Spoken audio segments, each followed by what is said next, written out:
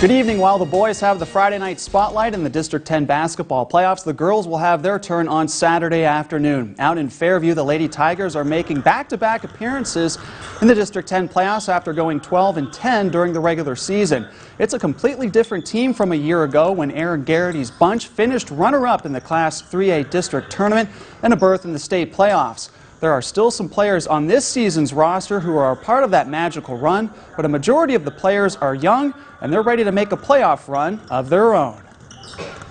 It's definitely, we all feel like a family. It's a family. Everyone's so encouraging to each other, and it's just fun to be around everyone. Our progression this year has been amazing. We went from at the beginning of the year to just newly developing with each other. Since we had pretty much a whole new varsity squad this year, our progression has been amazing. Just getting used to each other, I think, has really helped us throughout the season. It's really fulfilling. You know, early on, okay, we took our bumps, and you know, we knew going in that we'd have to take some adjustments that way, but they really have bought into what we're trying to coach and really believe in each other. And you know, and I think, you know, just us being our third year here together as a coaching staff and being with this program, they're really, last year, you know, making that playoff run like we had has helped with confidence and has really showed them that this is where we belong.